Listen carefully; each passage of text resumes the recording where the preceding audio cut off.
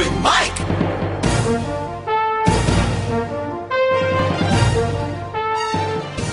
From the Edwin B. Johnson Newsroom, WHAV presents the Open Mic Show with Tim Coco. Make your voice heard. Call 978-374-1900. That's 978-374-1900. Or email tcoco at whav.net. Good evening, everyone. I'm Tim Coco, and you're tuned correctly for the Open Mic Show. For some reason, maybe because we were late turning on our cameras, Haverhill Community Television hasn't quite caught up yet, but hopefully they will soon. Again, this is the Open Mic Show, a 50-year staple of democracy in the Merrimack Valley. This first hour of Open Mic is being brought to you by Northern Essex Community College. Expect more at Northern Essex. All right, tonight, mostly open lines. I do want to continue our discussion of what is news that I started last week. Now, this may seem like a dry subject to some of you, but it is vital to democracy.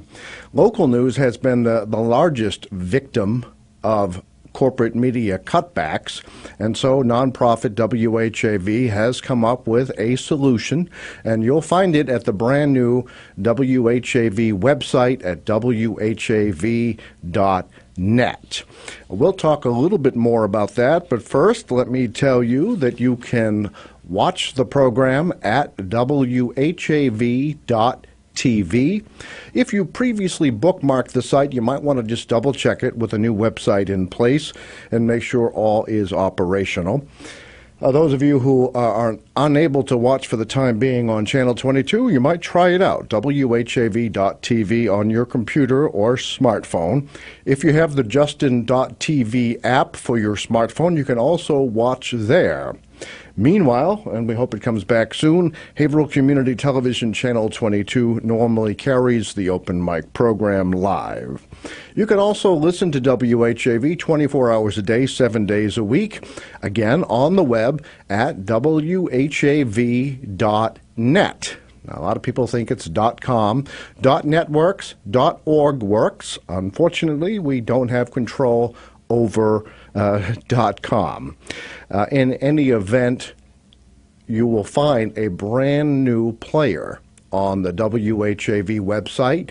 If you're on your computer, the player starts automatically, so you don't have to hunt around for a play button or what have you. On your smartphone, you have to scroll down and find the app and press the play button. It's pretty simple.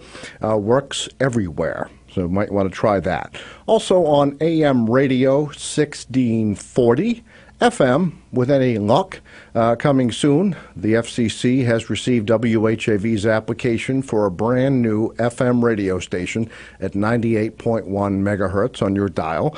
We're still waiting word. The good news is the competition has been reduced. WHAV is up against only one other applicant. We hope that the FCC makes the decision soon. Also, on cable television, you can listen to WHAV. Usually it's the music and sound you hear behind the bulletin boards. If you're watching on Haverhill Community Television right now, you'll see this is what normally happens. You see a bulletin board with other messaging on it, and then you can hear WHAV sound. I'm sure Nate's going to check in with them shortly and find out if there's any other problem there. Also, you can listen on Andover Community Television, Channel 8, Methuen Channels 8 and 22 on Comcast, Channel 32 on Verizon Fios, which incidentally is heard throughout the Commonwealth of Massachusetts on 32 in those communities with Fios. Plasto, Channels 17 and 23, Sandown, Channel 17. Now, I want to make sure that we thank the area community television stations, public access television, public educational government that carry WHAV. Thanks go out to the boards, staff, management, and members of our local community access television stations. Next time you see someone representing one of those stations, let them know that you appreciate the service they provide. Now, for some reason, air conditioning was not up to whatever par today, so I'm in shirt sleeves instead of a suit coat. But you know, yesterday I went to the summer meeting of the Whittier Club, and I ran into a WHAV listener, Marcel, who told us last week she was going to go, and she did. And you know, I was not wearing a coat then, and she said I looked younger. So that might be a reason not to wear coats, if that's the reason at all. So, Whittier Club annual meeting, I think it was the 126th or 127th. I should have that, but my memory is a little slow. Maybe some of you were there as well. Let me know your thoughts. You can call the program from 6:30 to 8:30 Monday nights, 978-374-1900. Certainly couldn't ask for a better day, and although the sun was beaming, it seemed to be very comfortable in the revamped carriage house on the Whittier grounds.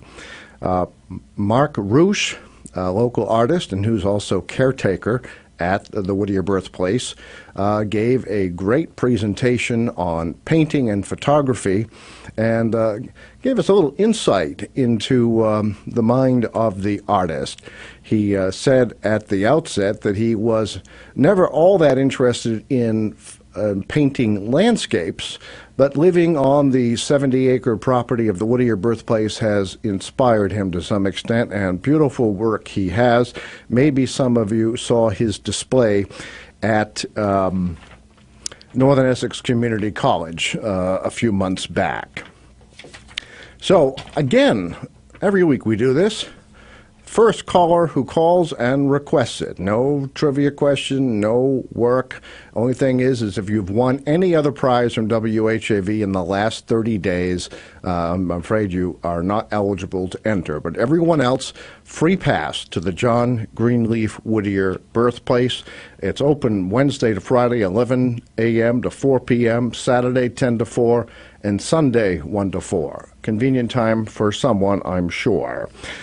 Of course, we are still conducting our June and July birthday and anniversary contest. If you or someone you know has a birthday or an anniversary in June or July, call WHAV, provide your wish over the air, and if it's for yourself, you can wish yourself a happy birthday or a happy anniversary. Call WHAV 978-374-1900. And I think next week is the week we draw the winner for June and July. And then beginning in July, we'll work 1 month ahead. So in July, we'll take August birthdays and anniversary, and so on. And of course, this would not be possible without help from our friends at LBD's Italian Bakery in Bradford. They're at 140 South Main Street, and these people are absolutely amazing. They're open 6 a.m. every day of the week. Now, I don't know about you, but for me, 6 a.m. Is something only when I have an important meeting and I have to get up. Otherwise, I sleep in a little later than that. But if you're trying to catch the train or you want to bring a little treat to work, well, stop by LBD's Italian Bakery, 140 South Main Street. They're new, but they come from a second generation of the DeFusco family, and they've been working in the North Shore area for 50 years or so. Anyway, the winner will receive a 7-inch cake, either vanilla or chocolate. Comes with sugar frosting. And all you have to do, if you win, is wait for a letter from WHAV, which is your proof. Call in your cake, 24 hours notice at least. They'll have it ready, then present your letter to prove that you won the cake. Copies are not allowed. Please bring your original WHAV letter. So, birthdays and anniversaries, how about it? June or July? Give me a call, 978-374-1900. Okay, still no word from Haverhill Community Television. Maybe we had to reload our video software, and it actually was incredibly fast from discovery of the problem to repair of the problem, but maybe they thought we weren't going to be ready since we didn't send out our test feed soon enough. So we'll withhold any judgment there. Now, tomorrow, the Republican Chamber of Commerce of Haverhill, the Greater Haverhill Chamber of Commerce, is featuring Scott Brown, gubernatorial Senate candidate in New Hampshire, of all places. He's always driving his truck across the border, suddenly realizes that New Hampshire was his home after all, and he's running for Senate again. Now, maybe some of you in New Hampshire support him, and I'm not trying to disparage him, but I do have a little bit of a problem historically with candidates who will do anything to win, including change their place of residence, although we've certainly seen it happen with people like Hillary Clinton as well, moving to New York and becoming a senator there. Doesn't make it any better. I'm not chastising Republicans only. I'm chastising both Democrats and Republicans. But Scott Brown, candidate for U.S. Senate, is going to be the featured speaker at the Republican Chamber of Commerce, that is Haverhill Chamber of Commerce dinner tomorrow night in Windham, New Hampshire. Now, that's another strange thing. Again, this is an opinion program. Although you may hear some news on this program, it's an opinion program. And my opinion is Windham isn't even one of the Greater Haverhill Chamber of Commerce communities. So it strikes me as a little odd that an out-of-state speaker, out-of-state venue, out-of-the-district venue is having this event. Probably the best invitation I've seen from them, though. It's red, white, and blue. Well, we know who they're supporting. But it's also going to be the last meeting, the annual meeting, last meeting for Chamber President Sven Amarian and Vice President Jen Cantwell, and we do wish them well. We have some general concerns on this program about how the Chamber operates. For example, Kids Fest. Someone said the Chamber should thank the Open Mic Show and WHAV listeners for giving it so much attention that Kids Fest was relatively successful. Now, we didn't have an independent observer, to be sure, but the issue came down to where Coppola Bus Company stepped up, free buses, and they provide school buses, 5 days a week. So obviously they know how to do it for provide transportation to young children. They provided it. They wanted to provide it. They're insured. They were willing. No charge. We never learned why the Chamber of Commerce turned them down. All right, we have to take a brief break. You're going to hear one of our movie reviews. No, this is the Mass Moments time. You're going to hear about what happened on this day in history in Massachusetts, and then we'll be back. It's real brief. We'll be back right after that. Open Mic! Tim Coco and the Open Mic will be right back. Get in on the action. Call 978-374-1900 or email tcoco@whav.net. If you are enjoying this program, please consider making a donation right now. Your donations to not-for-profit WHAV help keep these vital community services on the air. Donate online at www.whav.net. WHAV is on Facebook. For quick access, visit whav.net and click on the Facebook icon. Open Mic!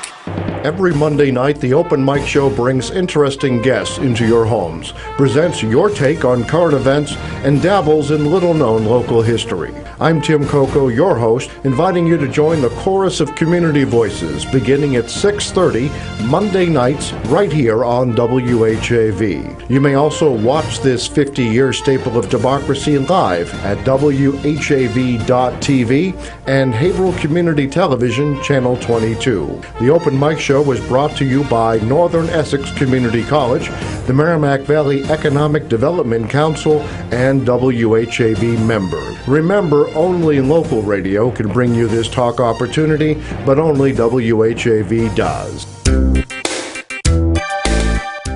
Expect more from Northern Essex. With campuses in Haverhill and Lawrence, Northern Essex Community College is the only state college located in the Lower Merrimack Valley region of Massachusetts. Northern Essex offers over 70 associate degree and certificate programs in the areas of health, business, computers and technology, criminal justice, liberal arts, and more.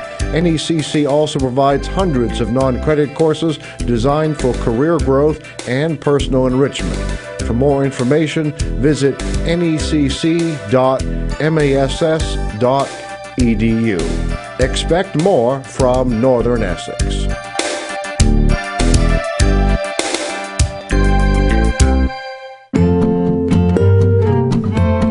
Today is June 23rd. On this day in 1831, the legislature granted the Massachusetts Horticultural Society permission to purchase land for use as an experimental garden and a rural cemetery. Located on the border of Cambridge and Watertown, the garden failed, but the cemetery became world famous. As the first rural cemetery in America, Mount Auburn pioneered the idea of burying the dead not in urban churchyards, but in a beautifully designed, naturalistic landscape on the outskirts of the city. The idea caught on and eventually led to the creation of public parks in metropolitan areas. 174 years after the cemetery was consecrated, the dead are still being laid to rest along Mount Auburn's winding paths, in her wooded dells, and on her gentle hillsides. For more about this and other Mass Moments, go online to massmoments.org. Brought to you by the Massachusetts Foundation for the Humanities.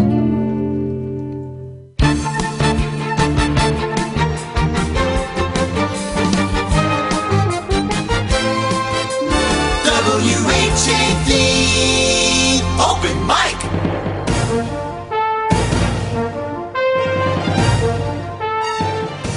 From the Edwin B. Johnson Newsroom, WHAV presents the Open Mic Show with Tim Coco. Make your voice heard. Call 978-374-1900. That's 978-374-1900. Or email tcoco@whav.net. Welcome back to the Open Mic Show. This hour of the Open Mic Show being brought to you by Northern Essex Community College. Expect more at Northern Essex.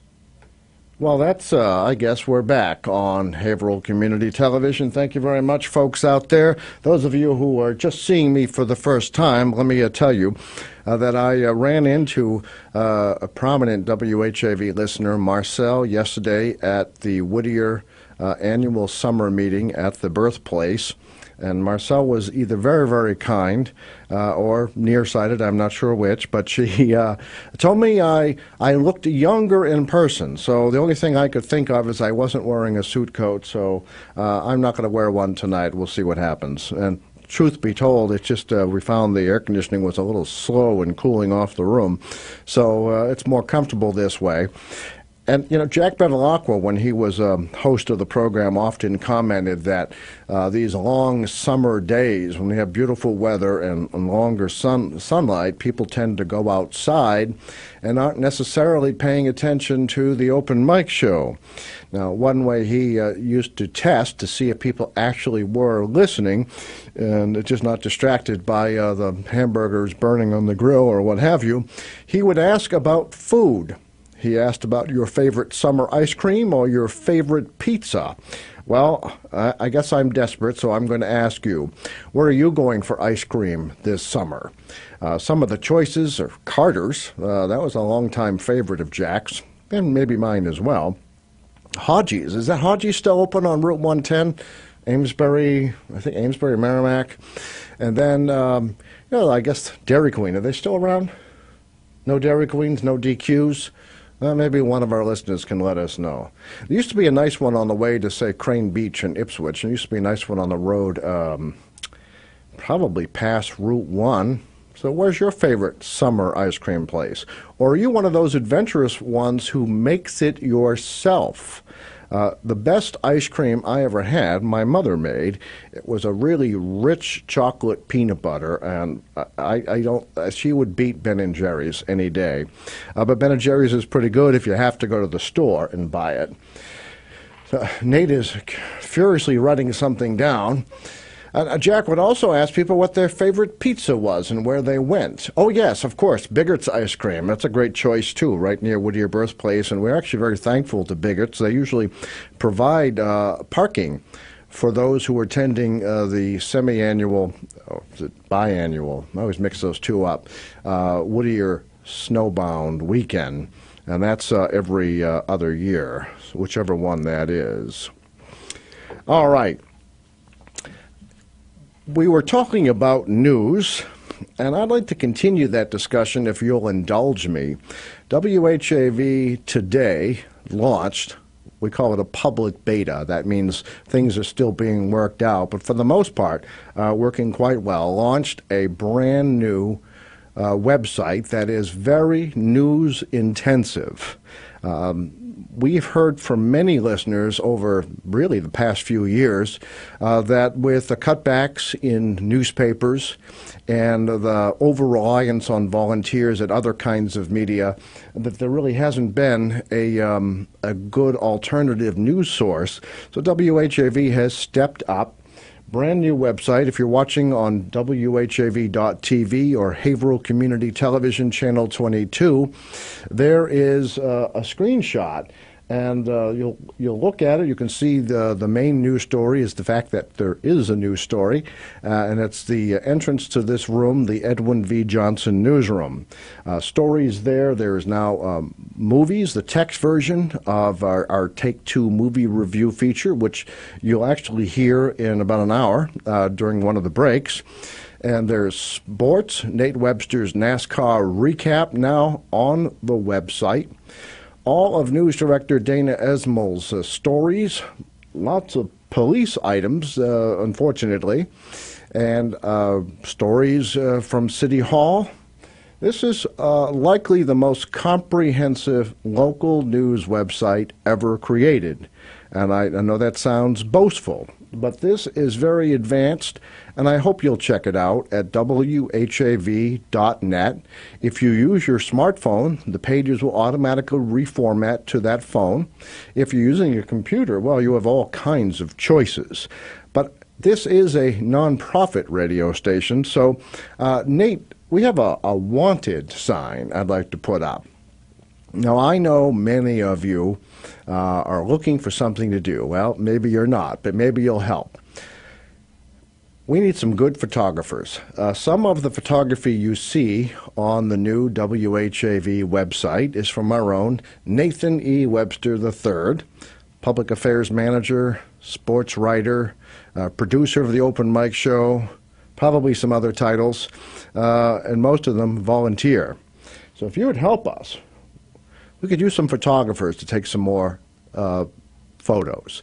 General photos from around town, all the standard sites, the courthouse, City Hall, downtown, before and after photos maybe, after the demolition ball comes back through downtown Haverhill. But this is to build a library and say a radio station needing photographs. Well, in this new age of electronic media, WHAV is committed to providing colorful and comprehensive web coverage as well as audio coverage. And this is a big step toward that. So if you're a photographer, amateur or not, if you can turn out something, we're in your debt. And then, of course, news correspondence. Now, Dana Esmol is the paid news director of WHAV, but some of you may be blogging, or maybe you want to learn more about writing in Associated Press style, writing objectively and accurately. WHAV will train you if you would like to volunteer to cover events. Maybe they're one-offs. You just want to go to a event and cover it. Maybe record some sound on your phone, but optional. We will have some more equipment for doing that. And you'll learn about that too, and audio editing. But as little or as much as you can take on. If you just want to write it, that would be wonderful. And then what else was on my list, Nate? He took my cheat sheet off the screen. Web editors was another option, and that means someone who wants to come in, perhaps in the morning, before your regular day, and help Dana put all the news on the website. The website is free. There's two things that are quite unique about WHAV new news website. It's free, 100% free, no paywalls, no other ways. If you want to become a WHAV member, we certainly won't discourage that, and there's some bonus material for WHAV members, like the 60th anniversary special of WHAV is available for downloading if you're a member. So there's some bonus points, but all the news is free. The second point is WHAV is the last and only Haverhill-based news source. So that's very important when the city once was home to the Eagle Tribune, the Haverhill Gazette, and before that, the Haverhill Record, the Haverhill Enterprise, the Haverhill Independent.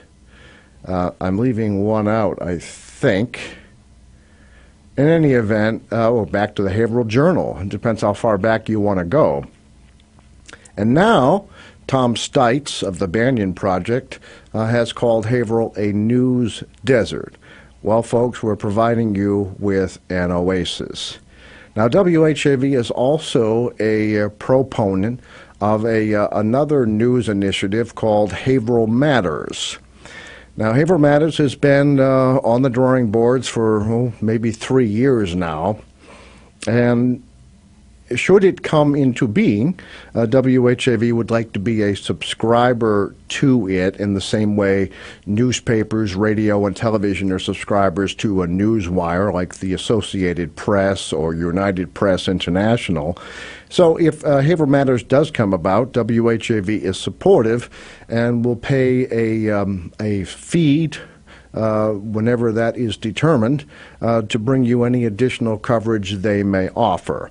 But news can't wait. I often say that 2 years ago, when I ran for Senate, and I'm not a candidate now, so don't worry, well, 2 years ago, I was surprised, and have been much more observant since, that there's virtually no coverage of politics. Very little. Now, when I was a full-time reporter, news was like a horse race. You know, this candidate said that. The next day there was a response. The day after, the paper conducted their own independent review. Follow-up the day after, more news stories. Well, the big newspapers are no longer big. They're really small, both in the size of their staffs and in the size of their products.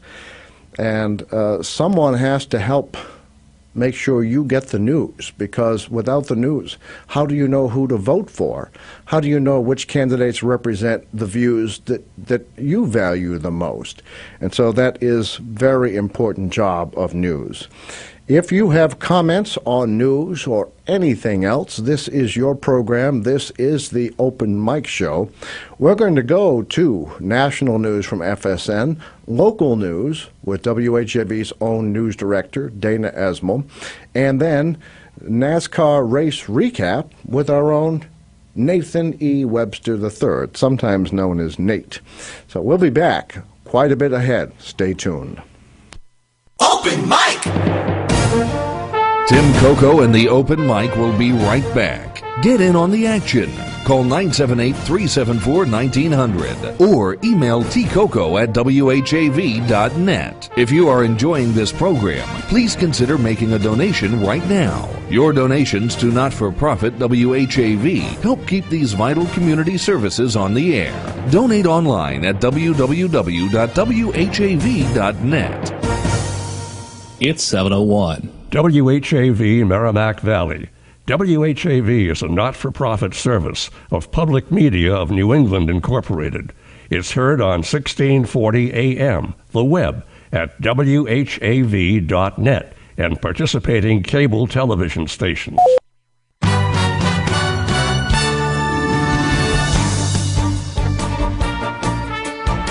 From Feature Story News in Washington, I'm Rebecca Foster. U.S. Secretary of State John Kerry has said that Washington's support for Iraqi security forces will be intense and sustained as they try to battle Sunni insurgents in the country who've now captured 2 key border posts. Mr. Kerry was speaking during a press conference in Baghdad after holding talks with Iraqi Prime Minister Nouri al-Maliki about the crisis. From Washington, here's Lorna Sheddick. Baghdad is John Kerry's 3rd stop in a tour of Middle Eastern capitals as he calls on Iraq's allies to press the country's Prime Minister, Nouri al-Maliki, to govern in a more inclusive, less sectarian manner. After holding almost 2 hours of talks with Mr. al-Maliki, the US Secretary of State reiterated Washington's backing for Iraqi forces in their fight against ISIS militants. Washington hasn't publicly called for Mr. al-Maliki to step down, but has criticized him for alienating Iraq's Sunni minority and thus fueling the insurgency. At his press conference on Monday, Mr. Kerry also insisted that no country, the US included, has the right to pick Iraq's leaders. But he added that Mr. al-Maliki has reaffirmed his commitment to form a new government by the 1st of July. Draconian, chilling, and a deeply disturbing setback to Egypt's transition. That's the U.S. State Department's description of the 7-year prison sentences handed down to 3 Al Jazeera journalists on Monday. It comes just 24 hours after U.S. Secretary of State John Kerry announced he would be releasing more than $500 million in frozen military aid to the country. Now he's calling on President al-Sisi to review all sentences and verdicts pronounced during the last few years. Kate Fisher has more. In a statement, John Kerry said injustices like these couldn't stand if Egypt was to move forward in the way that he says President al-Sisi told him just yesterday that he aspires his country to advance. Al Jazeera journalist Sue Turton, who was also sentenced today but in absentia, says she's devastated the US government has restored military aid while her colleagues are still in prison. That is a huge blow. One of the bargaining chips that the West still had with Egypt has now gone, and we have nothing to show for it. John Kerry says he's calling on President al-Sisi to consider all available remedies, including pardons. A Sudanese woman who was sentenced to death after marrying a Christian man is free from jail, according to her lawyer. Marianne Ibrahim faced the death penalty for abandoning Islam under Sharia law.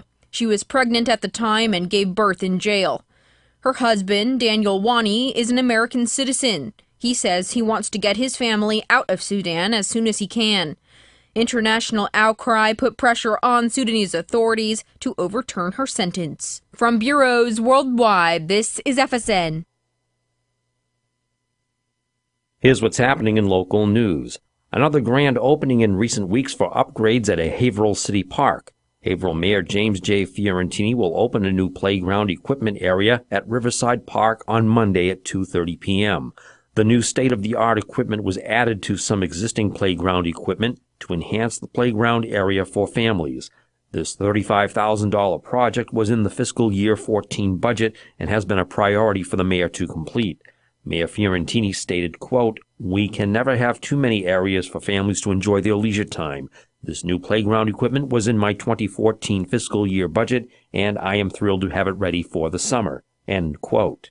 3 people facing charges of shoplifting in 2 separate incidents over the weekend at Central Plaza in downtown Haverhill. Police report 55-year-old Helen D. Sheehan of Haverhill was arrested Saturday afternoon at Central Plaza on a single count of shoplifting. In a separate incident late Friday morning, 24-year-old Samantha Gallum and 30-year-old Dennis Barnes, both of Haverhill, were each taken into custody on shoplifting charges. Barnes is also charged with driving to endanger. The incidents remain under investigation. In sports, WHAV's Nate Webster has this week's NASCAR race recap.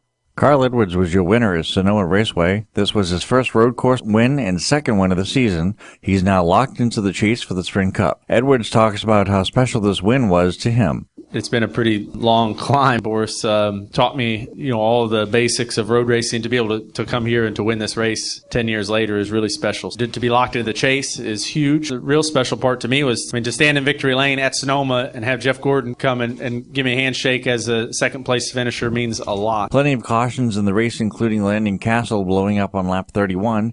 Matt Kenseth goes hard into the tire barrier, and gets his first DNF at the track. Jamie McMurray gets into Clint Boyer. Boyer goes for a spin and collects Kevin Harvick, who has no place to go. The 31 of Ryan Newman gets into Denny Hamlin late in the race. Your top 10 were Carl Edwards, Jeff Gordon, Dale Earnhardt Jr., Jamie McMurray, Paul Menard, Casey Kane, Jimmy Johnson comes in 7th, Marcus Ambrose, Greg Biffle, and Clint Boyer. For race recap, Nate Webster, WHAV Sports. Remember, WHAV is the only Haverhill-based news source, and it's always free. In the Edwin V. Johnson newsroom, this is Dana Esmel. Wave weather. I'm WHAV meteorologist Gary Best. With wave weather, clear to partly cloudy for the Merrimack Valley through the night. Low temperature mostly back in the mid to upper 50s. During the day on Tuesday, partly sunny and close to 80 during the afternoon.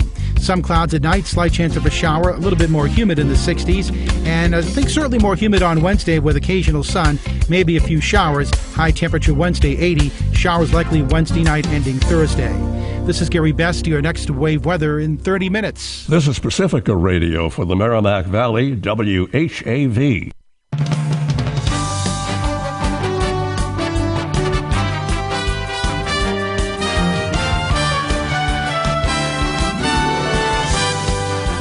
Catch the wave. WHAV. Merrimack Valley. Open mic.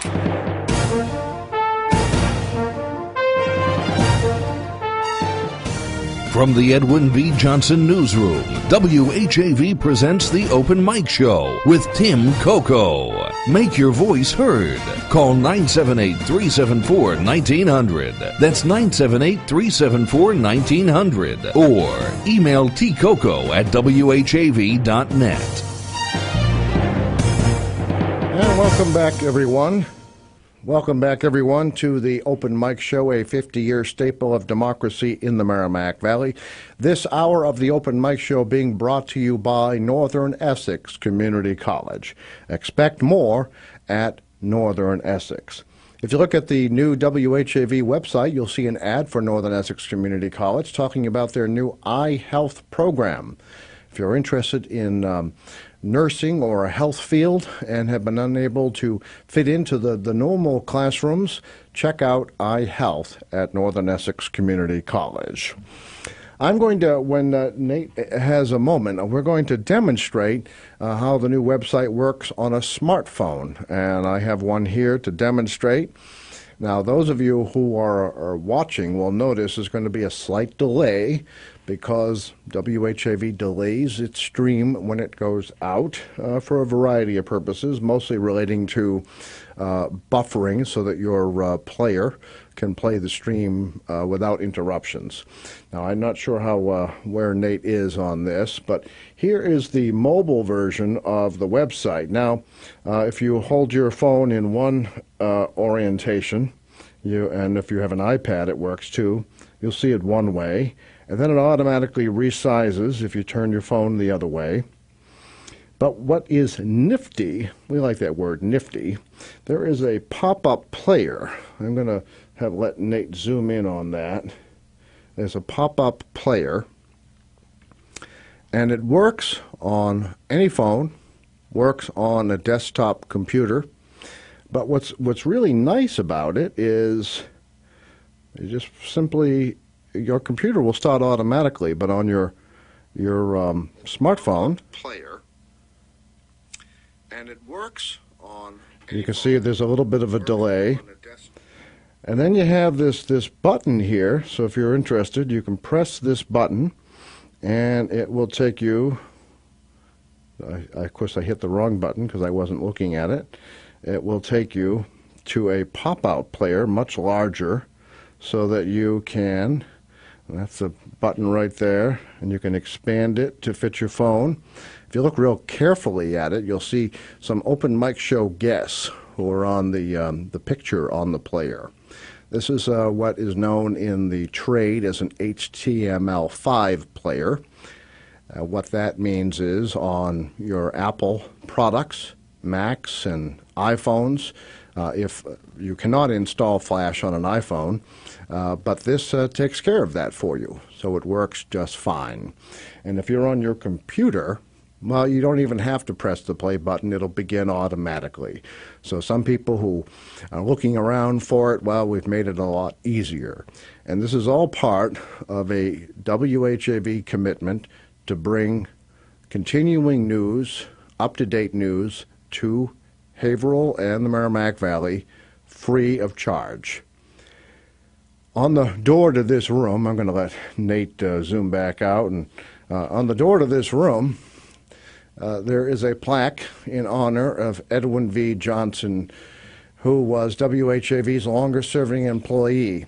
And something he said, yeah, Nate's going to play with the camera. Let's see how well this goes. On the door to this room is the plaque. And what's really important is what Ed Johnson's legacy is. He demonstrated a commitment to objectivity, accuracy, and truth in reporting during his 34-year career with the station. This is important today because we're flooded with all kinds of things called news, but they're really not by Ed Johnson's definition, not by Barney Gallagher's definition, not by Jim Simmons' definition, longtime mentors of mine.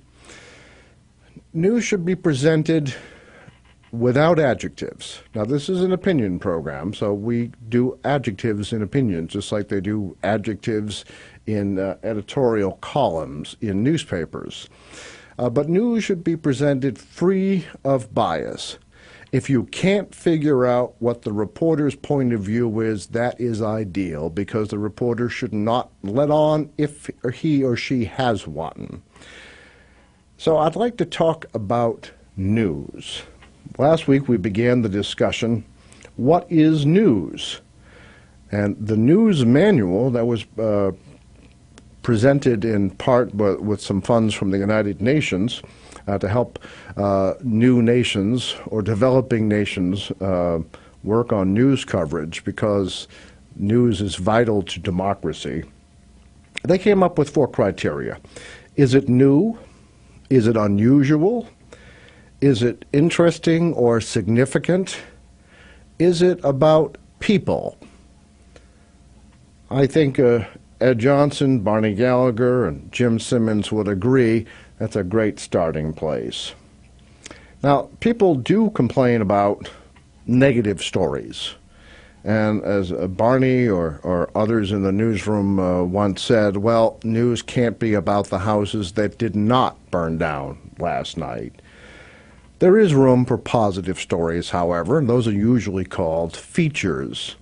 Now, there are some features on the brand new WHAV website, such as the Haverhill Heritage Series, which talks about some of the guests who have been on this program, like Ken Smith, and the story of 2 banks downtown, Pentucket and City 5-cent Savings Bank. That's all there, too. Those are features.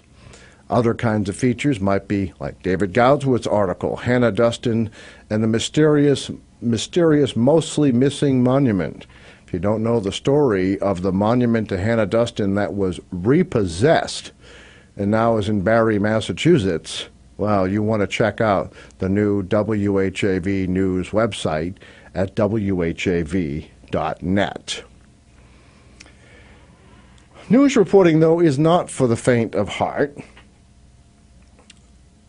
News has been called the fourth estate. What that means generally is in the early days, English essayist William Hazlitt, who died in 1830, thought the fourth estate was to help keep in check the other estates of clergy, nobility, and commoners. Today we think about as keeping in check our government. If it weren't for the news media, we might never have known about Watergate, for example, the scandal that toppled President Nixon. Without the news media, you might not have heard. I'll talk about all across the aisle. You might not have heard about Benghazi. You might not have heard about other news stories. The news media helps keep politicians honest, and it helps you decide who you should vote for. So many people are discouraged about voting. Haverhill's turnout is very low. For example, Methuen very low. When there are more registered voters, but even all the registered voters together are what? less than half of the residents of those communities. So news helps people become empowered. Democracy is reliant on the Fourth Estate, I've written, so as to ensure the dealings of government and entrenched interests are known to the people. What do I mean by entrenched interests? Well, let's face it, the big corporations have their own reasons for you not to know about certain things. Anything from automobile defects that, thanks to the media, become recalls, or how they're feeing your bank accounts so that you're paying 1,000% interest because you made the mistake of doing an overdraft at Dunkin' Donuts. Or better yet, Heavenly Donuts, my favorite. Anyway, we're going to talk a little bit more about the news, but your calls are very important too. Feel free. Open lines, open mic, 978-374-1900. Also take entries for free pass to Whittier Birthplace and a free birthday cake or anniversary cake. So stay tuned. We'll be back after Community Spotlight, which incidentally is another important news feature. We'll be right back. Open mic! Tim Coco and the Open Mic will be right back. Get in on the action. Call 978-374-1900 or email tcoco@whav.net. If you are enjoying this program, please consider making a donation right now. Your donations to not-for-profit WHAV help keep these vital community services on the air. Donate online at www.whav.net. Try listening to WHAV in your car or anywhere on your mobile phone. For fast access, visit WHAV.net.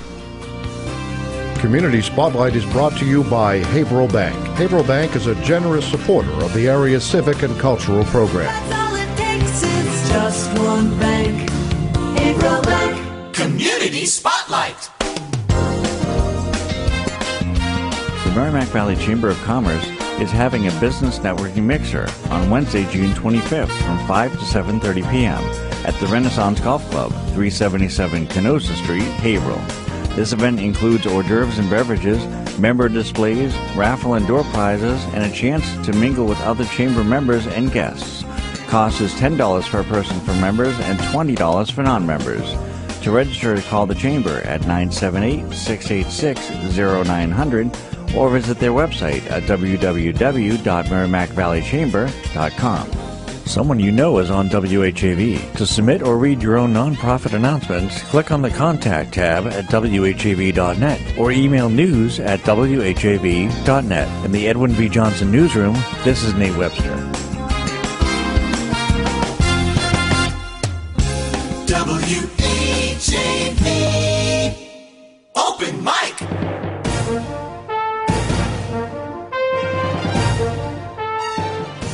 From the Edwin V. Johnson Newsroom, WHAV presents the Open Mic Show with Tim Coco. Make your voice heard. Call 978-374-1900. That's 978-374-1900. Or email tcoco@whav.net.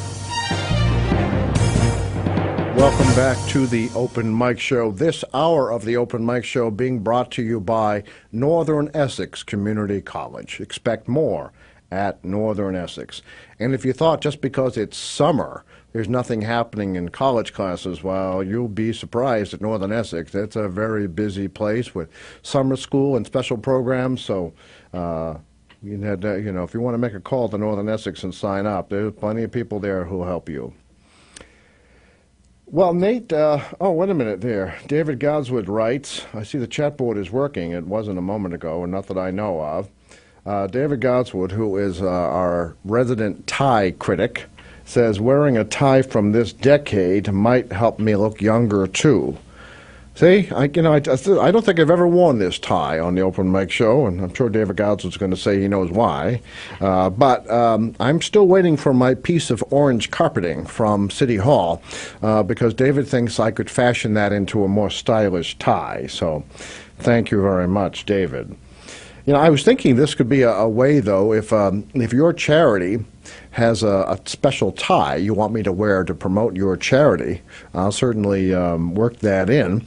The Haverhill Rotary Club once presented us, and maybe I can find it, with duck ties for their annual, what's it called, the duck dump? No. Oh, yeah, the rubber duck regatta.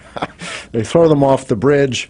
They're all tagged, and the duck that crosses the finish line, the winner gets all kinds of prizes. I think last year was like $10,000 from Rockingham Toyota. So I'll wear your tie if that helps. I kind of like the sound of duck dump, but no, I guess the Rotary wants to call it the rubber duck regatta. All right. Nate was at Relay for Life Friday night. Maybe you were there too. I'm going to ask Nate to come on screen, share the screen space with me, and I'm going to ask him some thoughts. And he has, speaking of prizes, apparently he won something, and maybe he'll tell us about that. I think he's trying to get his camera on. And did we lose the feed to that camera when we rebooted the system? Oh, maybe. Well, we might have to just listen to Nate then. You'll have to watch me and my tie from another decade. You know what? David may be correct. This may not be from this decade. My. What happens when you get older? Well, anyway, did you go to Relay for Life? Nate did. Are you there, Nate? Did you get your camera working or no? I cannot find my camera. All right, we'll have to, it was funny, we knew something would go wrong when we had to replace that software today. It's been the technology day. But speaking of technology, Nate, you won something at Relay for Life. Tell us how that works. I did. I actually entered a drawing. They don't call them raffles. You'll get slapped in the hand if you call it a raffle. It's a drawing. Raffle is a legal term, I think. But I think drawing is, most people would say they're the same thing. Yeah, we have to call it a drawing at Relay because we're not allowed to call it a raffle because raffle includes gambling. So we're not allowed to say that we're gambling, so we're doing drawings. So, in other words, Nate gambled on winning this prize. Yeah, I did. I bought a few raffle drawing tickets. See, there you go again. You got me going now. I bought a few drawing tickets, and I won a brand new Microsoft Surface tablet. Microsoft Surface. You know, the first thing Nate did, or not the first thing, because we didn't launch the new website till today, but he put it on WHAV's new website at WHAV.net. And what happened, Nate? I got the player that automatically started playing. See, so much easier.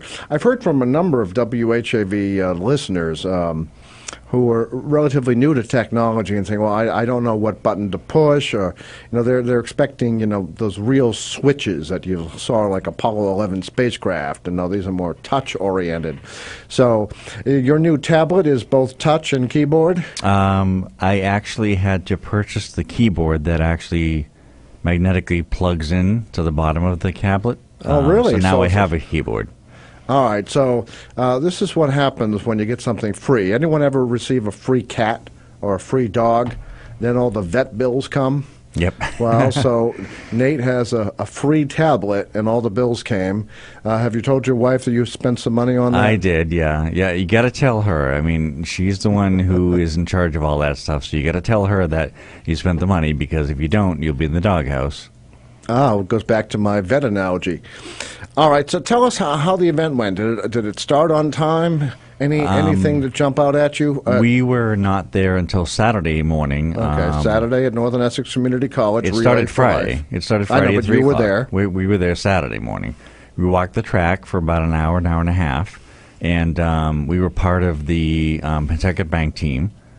And everyone took shifts, and everyone took like an hour or two out of the day and walked, because the team for Pentucket Bank is so huge that everyone only has to take an hour and walk the track. So, because, there's 24 hours that they're there, 3 p.m. Friday to 3 p.m. Now, Saturday. WHAV had a relay team. We'd have to do it 12 hours each, I think. Right, exactly, yeah. Maybe if we include Dana, it'd be 8 hours each. Yeah, but, maybe. Maybe we can involve Mark. We could get it down to 4. Yeah, there you go. Yeah, No, and if you it's throw not in quite. a couple interns, you'll get it down to 2. So. All right, so we're working on it. Yes. So, anything strike you as different this year? Any new booths, new entertainment, tributes? No, the DJ has been the same DJ for a few years. He is very good. He comes highly recommended. The booths were pretty much set up in the same fashion they were always set up in the tents, the camping sites around the track in the grass area. They did have, that's right, they did have the jail and bail, which I started, my daughter and I started that 4 years ago when I started Relay. Actually, seems to me, did you have a photo on your Facebook page? I had a photo of me getting arrested, correct. Oh, actually, let's during the break for weather, let's see if Nate will get that photo on screen. I did see that on Facebook. Yeah, I did get arrested and get thrown in the paddy wagon. And it looked like a real paddy wagon. It was a real paddy wagon from the Essex County Sheriff's Department. A real paddy wagon. Ah, see, that's why it looked like a real paddy wagon. All right. And one of the event chair's husband is actually a sheriff that works there. Oh, really? Yes. The sheriff or a deputy sheriff? He's a I can't think of what he is. He works in the Essex County Sheriff's Department. He's one of the top guys there. So, all right, not the sheriff himself. No, Mr. Cousins.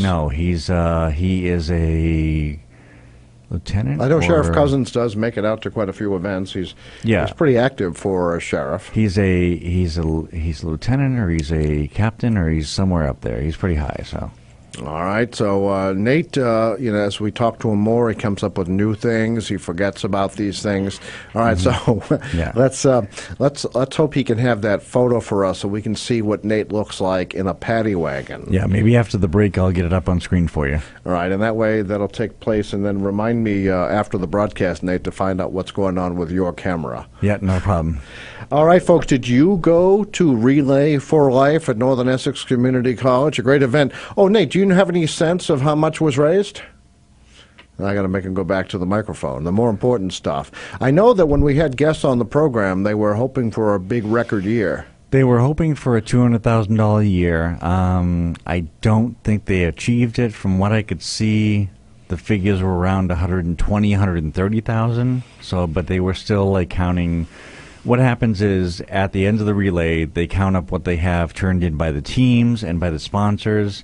And inevitably, there's always a promise check that hasn't arrived yet for $5,000 or $6,000 or a big amount. So it could still happen. So it could still happen, but I mean, typically by August, they want to have all the figures in from all the teams that haven't turned any money in that day of relay, and by August 31st, they want to have the grand total in. So I mean, still a long ways off to 200,000, but they might get close to 160, 170 that they usually raise every year. So, all right. Well, let's we'll certainly stay up to date on that. Mm-hmm. All right, we're going to take a brief break for local weather. Yet another WHAV news feature. Now, when I say local weather, if you've listened to those Boston radio stations or watched those Boston television stations, they have such a large area to cover that they try to just kind of do an average, and so they might tell you about the weather in Hull.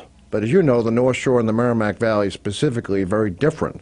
That's why Rob Carolyn, Gary Best, and the entire meteorological team here at WHAV bring you weather right here in the Merrimack Valley. And they're based right here in the Merrimack Valley, and that's why it's so accurate. And maybe that's why you heard the forecast, heard the weather was going to be nice, and you're outside cooking a hot dog instead of listening to the open mic show. So next time, take your phone with you, and soon an FM radio. We'll take a break for weather. We'll be right back. Open mic! Tim Coco and the Open Mic will be right back. Get in on the action. Call 978-374-1900 or email tcoco@whav.net. If you are enjoying this program, please consider making a donation right now. Your donations to not-for-profit WHAV help keep these vital community services on the air. Donate online at www.whav.net. It's 7:31. For live and local talk, listen to the Open Mic Show, Monday nights. You can also see the program at www.whav.tv. Only local radio can bring you this talk opportunity, but only WHAV does. Catch the wave! Here, don't forget your free ticket to the biggest theater in the world. Your seat is reserved for Modern Theater of the Mind every Tuesday night. WHAV presents Radio Theater Project, a new anthology series of comedies, dramas, mysteries, and science fiction. Tune in every Tuesday night at 10 p.m. or the encore performance at 1 a.m.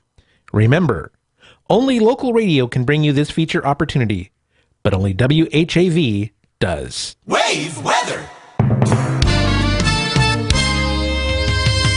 I'm WHAV meteorologist Gary Best with wave weather. Clear to partly cloudy for the Merrimack Valley through the night. Low temperature mostly back in the mid to upper 50s. During the day on Tuesday, partly sunny and close to 80 during the afternoon. Some clouds at night, slight chance of a shower, a little bit more humid in the 60s.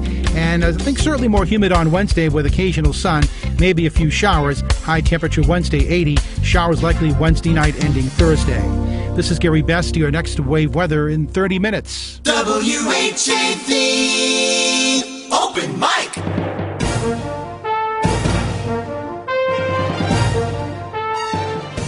From the Edwin V. Johnson Newsroom, WHAV presents the Open Mic Show with Tim Coco. Make your voice heard. Call 978-374-1900. That's 978-374-1900. Or email tcoco@whav.net. Welcome back to the Open Mic Show, a 50-year staple of democracy in the Merrimack Valley. I'm Tim Coco. Nathan E. Webster III is producing in master control.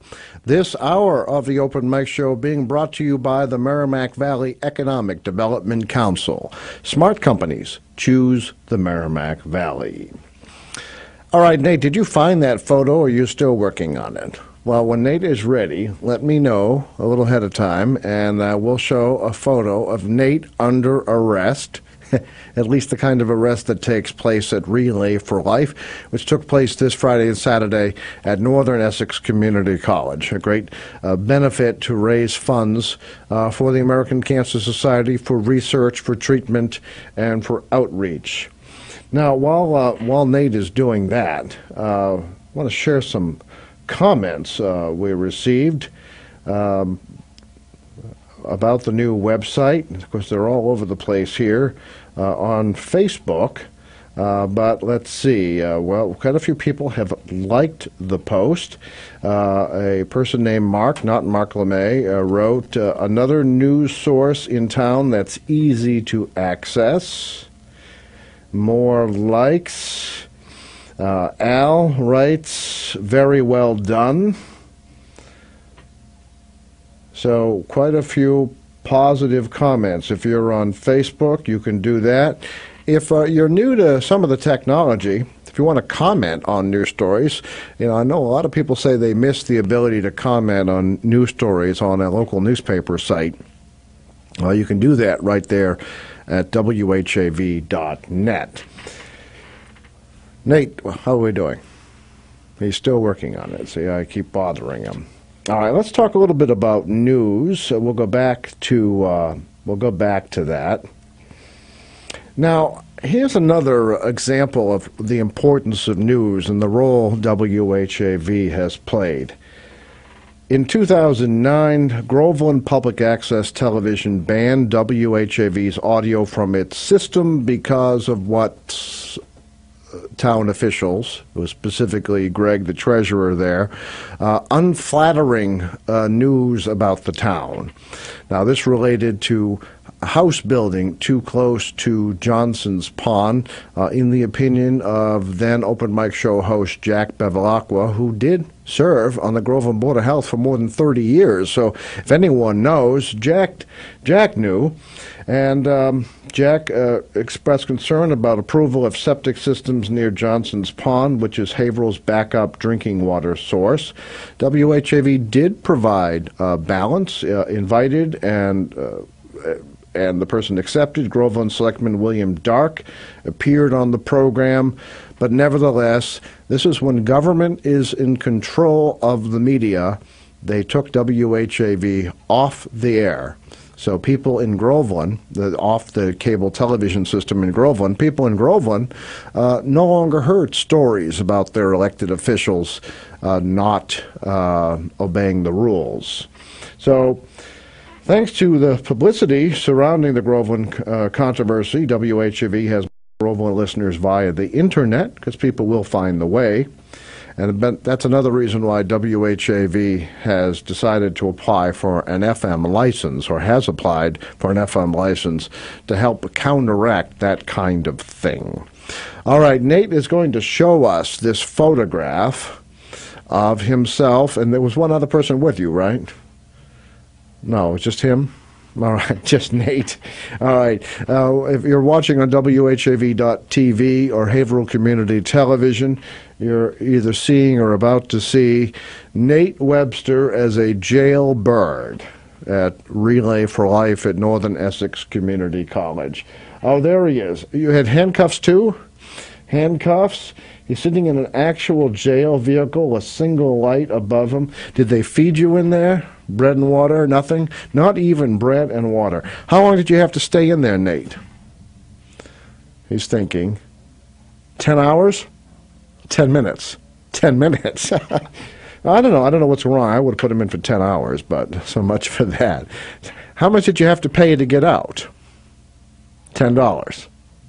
Okay. It's $1 a minute? He's not sure. Maybe we should have kept him in for 10 hours. You might have gotten closer to meeting the amount needed for Relay for Life. Okay. Nate Webster, WHAV Public Affairs Director, producer of the Open Mic Show, and Jailbird. What do you folks think about that? We're still taking birthday and anniversary contestants. Thanks to our friends at LBD's Italian Bakery, 140 South Main Street, in the Bradford section of Haverhill. We're giving away a 7-inch birthday cake, your choice of chocolate or vanilla. All you have to do is call the program and wish someone, including yourself, a happy birthday or a happy anniversary, and your name will be placed into the hat for a drawing next week.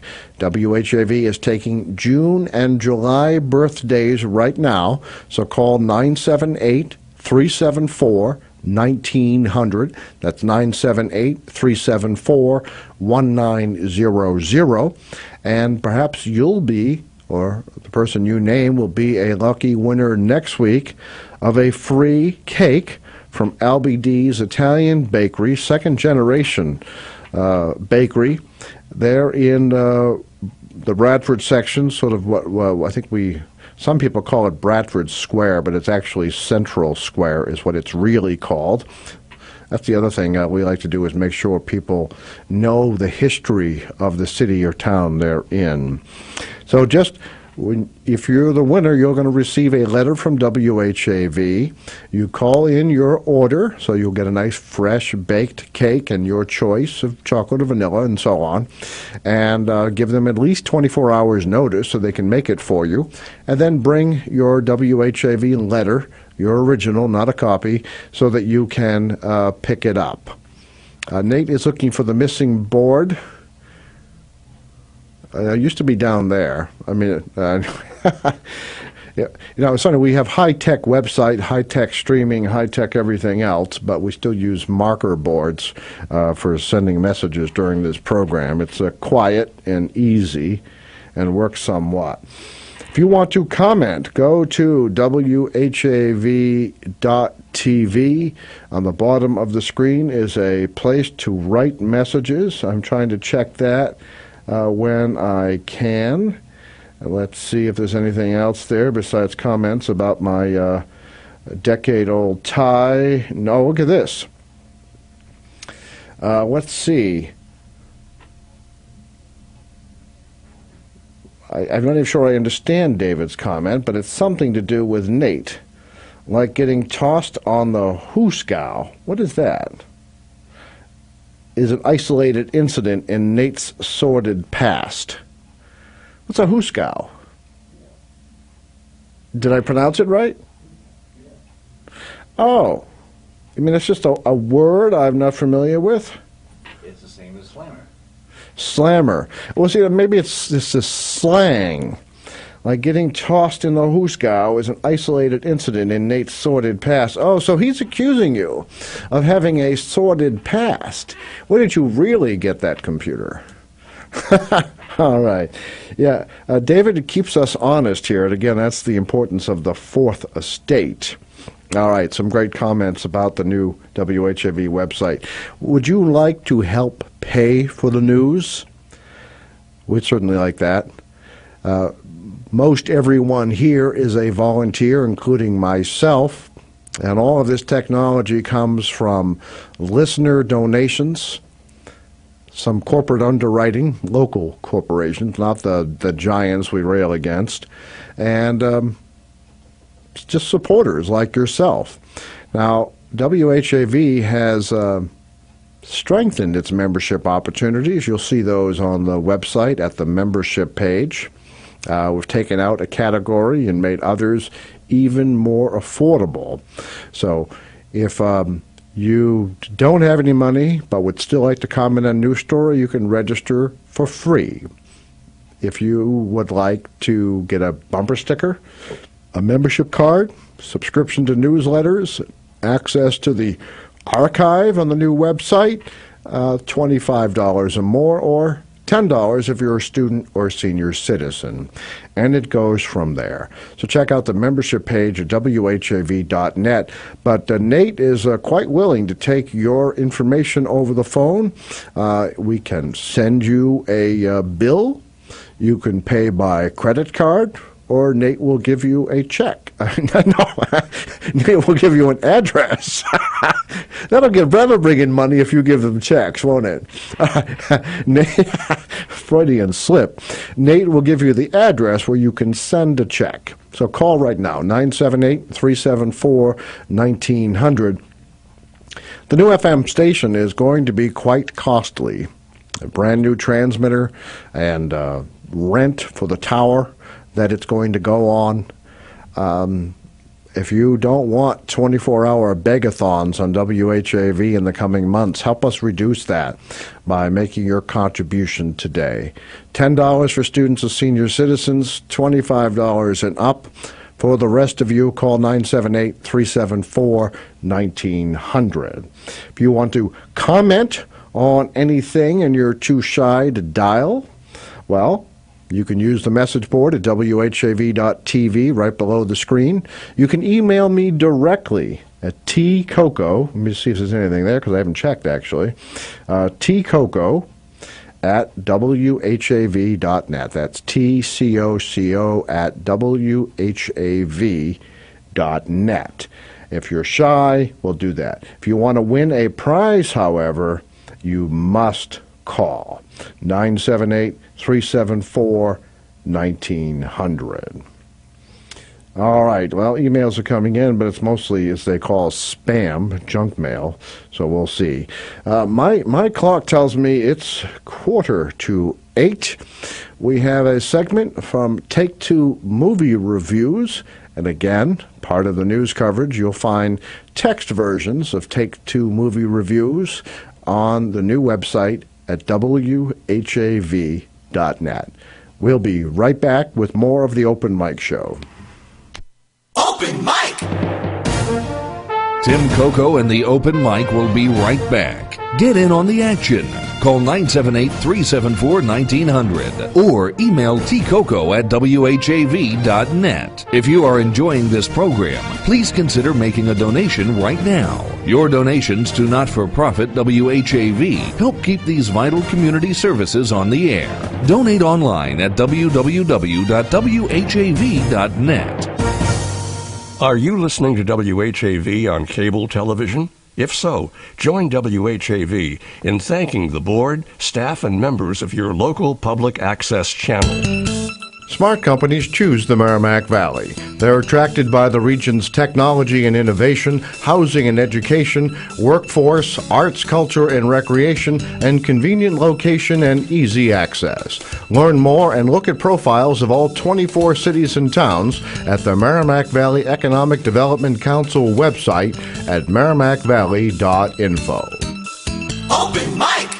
Every Monday night, the Open Mic Show brings interesting guests into your homes, presents your take on current events, and dabbles in little-known local history. I'm Tim Coco, your host, inviting you to join the chorus of community voices beginning at 6:30 Monday nights right here on WHAV. You may also watch this 50-year staple of democracy live at WHAV.tv and Haverhill Community Television, Channel 22. The Open Mic Show was brought to you by Northern Essex Community College, the Merrimack Valley Economic Development Council, and WHAV members. Remember, only local radio can bring you this talk opportunity, but only WHAV does. This is Take Two Movie Review. I'm Mike Friend. This week, a million ways to get grossed out in the West. To the relatively short list of motion pictures classified as Western spoofs, all of which are totally forgettable save for Mel Brooks' classic Blazing Saddles, comes a new entry, Seth MacFarlane's A Million Ways to Die in the West. There's little need to worry about the plot, like as in Blazing Saddles, it's merely an artifice around which to exploit stereotypes and build toilet jokes and grotesque sight gags. Given the appearance of some very funny and talented people, including MacFarlane himself, Sarah Silverman, Neil Patrick Harris, Giovanni Ribisi,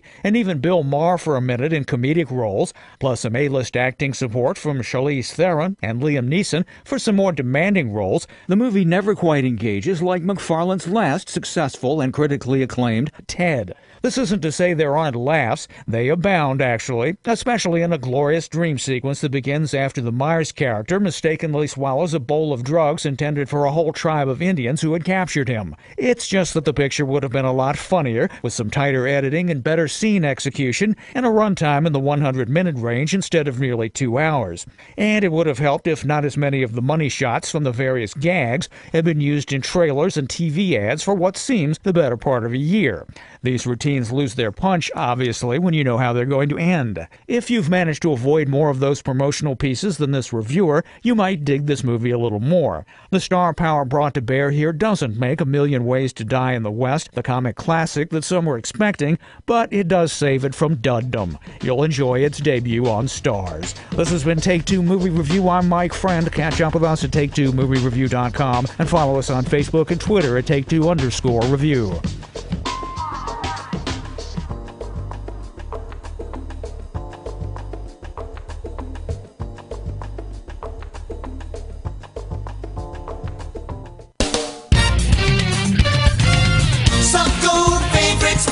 Music. Catch the wave. WHAV. Open mic.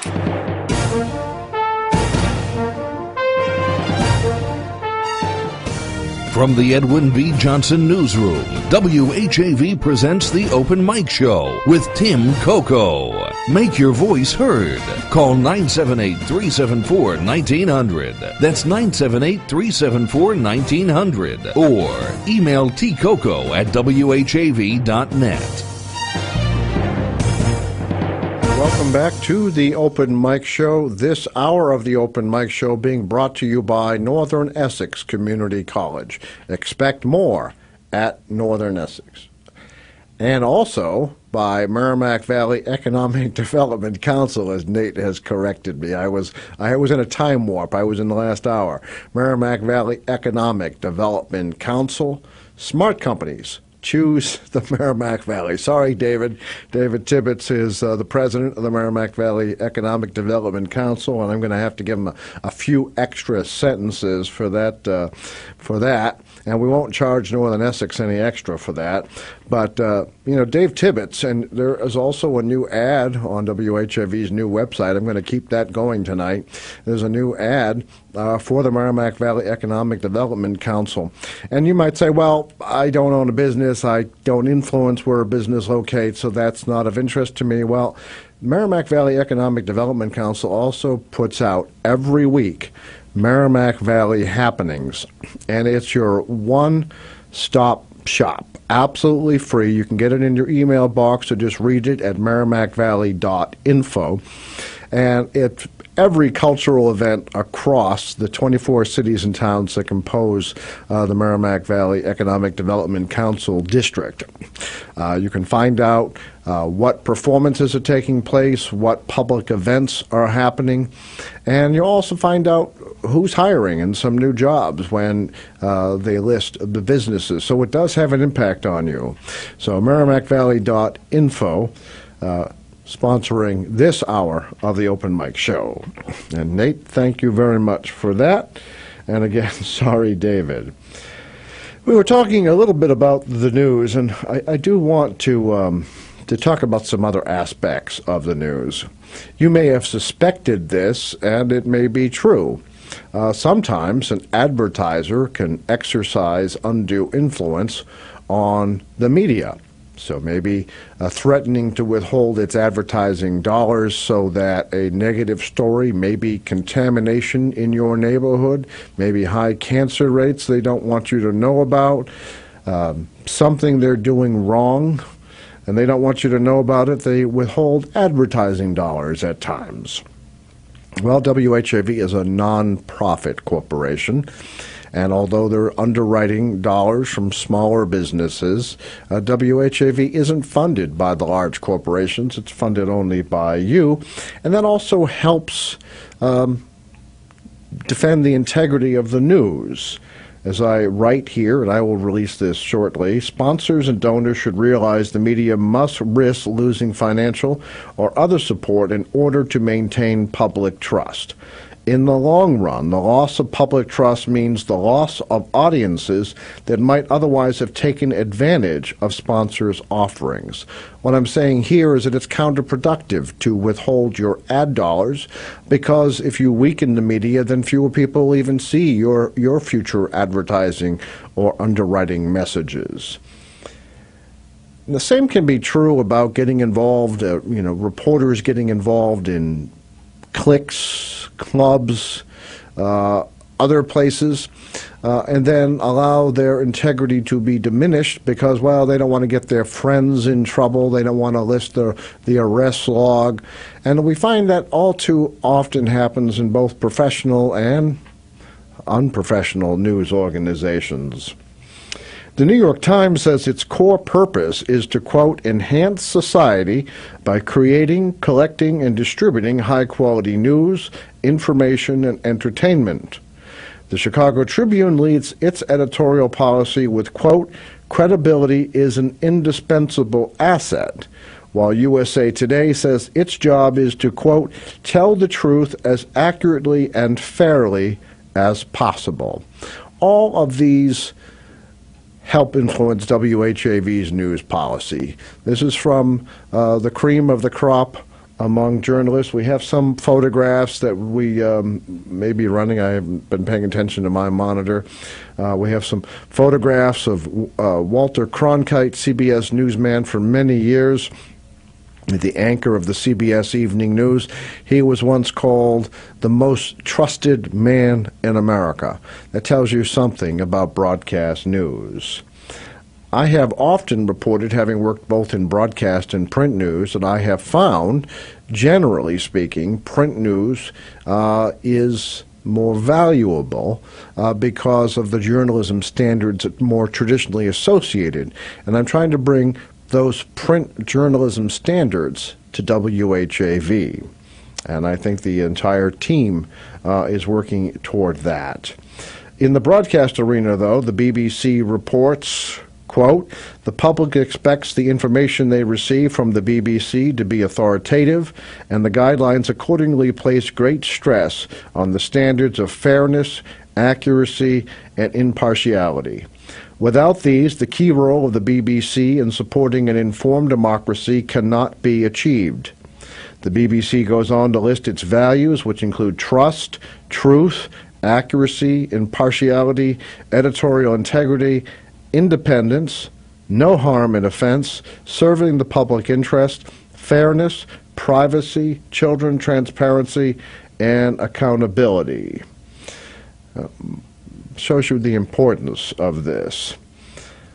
Now, one of the things I have often remarked about the amateur attempts to replace the news, and these are often by well-intentioned people doing a volunteer public access TV show, or perhaps writing a blog, now that that is relatively easy on the internet. But there's more involved to that. If it's called news, leave out the adjectives, leave out the qualifiers, and just express the news. Ed Johnson used to talk about the importance of actually having a monotone delivery in the newsroom. And some people say, well, that sounds boring. No, because he did not want you to think he had an opinion when he said, and this could be true today, that the city has a record $160 million budget before the city council. Well, that sounds like he's surprised, upset perhaps, so he would read it $160 million budget before the city council. And that is the importance. Tony Seaton, former ABC producer for Barbara Walters, gave a talk in Haverhill a few years ago for WHAV. It was a fundraiser for this very room, the Edwin V. Johnson Newsroom, and he also talked about that. Now, let me tell you about WHAV's objectivity before we go to news again. By the way, I'm going to feel like Tom Bergeron today. I know that it's a beautiful day out. Oh, and maybe you're a little bit lazy, or you're eating that ice cream from Carter's and don't want to dial the phone. But Tom Bergeron once remarked that he had a show without any phone calls at all, and he was getting close to reading his clothing labels. So, please, well, of course, David Goudswood, mentions this one, this tie perhaps being from another decade. It's a Neo by Bill Blass. See, now I've read my clothing labels, so I can top Tom. How's that? All right. Telling the truth as accurately and fairly as possible requires distance between reporters and newsmakers, as I mentioned before.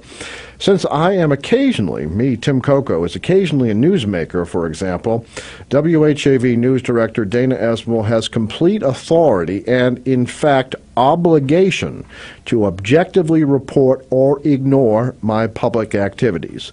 If Esmel decides to report on something in which I am involved, he discloses my association with WHAV. He also avoids any hint of approval or disapproval, just as he would with any other news item. This is how strongly I feel about objectivity in news. I rarely even see Dana in the newsroom. We actually work very different shifts. He's working early mornings. But nevertheless, we need to maintain distance. And that is why WHAV is under the control of a nonprofit board of directors. And so these policies are enforced. Distance is governed by professional news organizations with many different rules. The New York Times has a few. I'll get to a couple of them, and then we'll continue after the news. The New York Times says distance is achieved by avoiding conflicts of interest or any appearance of conflict. No newsroom editorial page employee may exploit for personal gain any non-public information acquired at work or use an association with our news organizations to gain favor or advantage. That means, Nate, no free cakes for you. No, any employee. And that if you learn of something in the newsroom about a company, a public company being acquired, you can't use that information to go make a stock purchase before the sale is announced. These are all parts of the news process that most people don't even think about.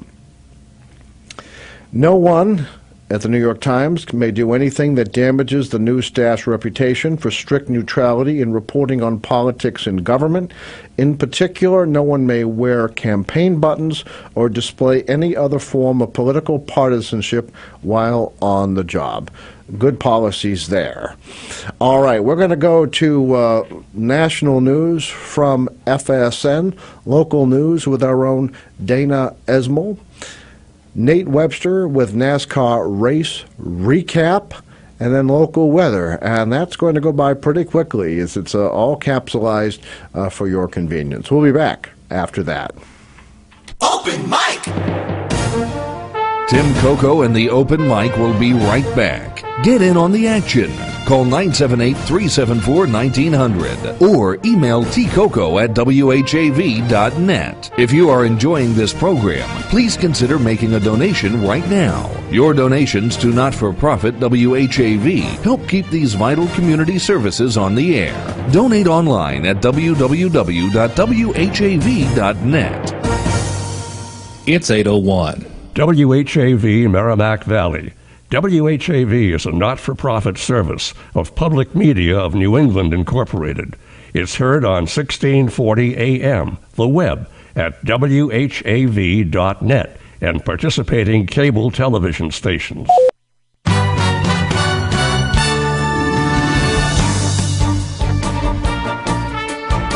From Feature Story News in Washington, I'm Rebecca Foster. U.S. Secretary of State John Kerry has said that Washington's support for Iraqi security forces will be intense and sustained as they try to battle Sunni insurgents in the country who've now captured 2 key border posts. Mr. Kerry was speaking during a press conference in Baghdad after holding talks with Iraqi Prime Minister Nouri al-Maliki about the crisis. From Washington, here's Lorna Shattuck. Baghdad is John Kerry's third stop in a tour of Middle Eastern capitals as he calls on Iraq's allies to press the country's Prime Minister, Nouri al-Maliki, to govern in a more inclusive, less sectarian manner. After holding almost 2 hours of talks with Mr. al-Maliki, the US Secretary of State reiterated Washington's backing for Iraqi forces in their fight against ISIS militants. Washington hasn't publicly called for Mr. al-Maliki to step down, but has criticised him for alienating Iraq's Sunni minority and thus fueling the insurgency. At his press conference on Monday, Mr. Kerry also insisted that no country, the US included, has the right to pick Iraq's leaders. But he added that Mr. al-Maliki has reaffirmed his commitment to form a new government by the 1st of July. Draconian, chilling, and a deeply disturbing setback to Egypt's transition. That's the U.S. State Department's description of the 7-year prison sentences handed down to 3 Al Jazeera journalists on Monday. It comes just 24 hours after U.S. Secretary of State John Kerry announced he would be releasing more than $500 million in frozen military aid to the country. Now he's calling on President al-Sisi to review all sentences and verdicts pronounced during the last few years. Kate Fisher has more. In a statement, John Kerry said injustices like these couldn't stand if Egypt was to move forward in the way that he says President al-Sisi told him just yesterday that he aspires his country to advance.